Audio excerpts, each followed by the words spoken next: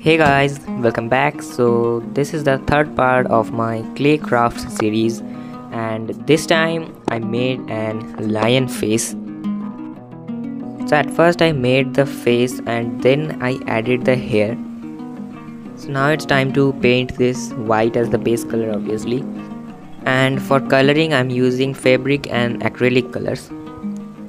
And honestly I have very little knowledge about the skin color of lion.